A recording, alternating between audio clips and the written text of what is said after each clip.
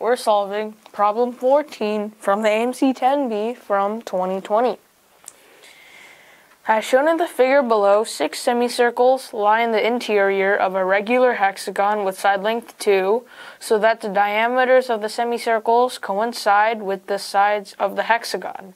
What is the area of the shaded region inside the hexagon but outside all of the semicircles? So, what you can do for this problem, it has a pretty unique solution. So, we want to find this shaded area. Well, let's just take in this whole shape. We can draw a lot of equilateral triangles for this, and to make up sort of all this space.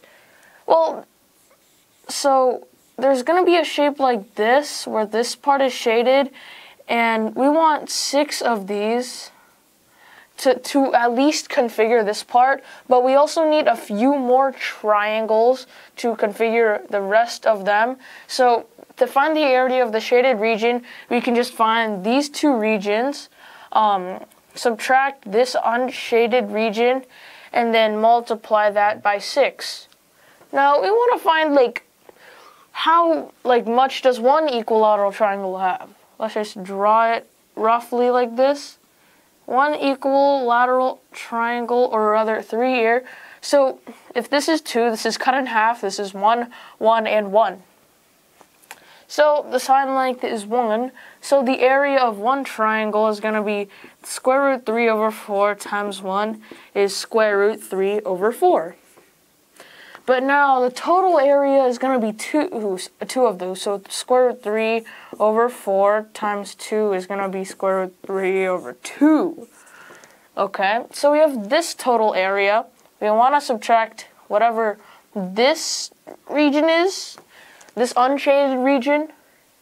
Well, we can see that this unshaded region, you need exactly 6 of these to make a perfect circle with radius 1.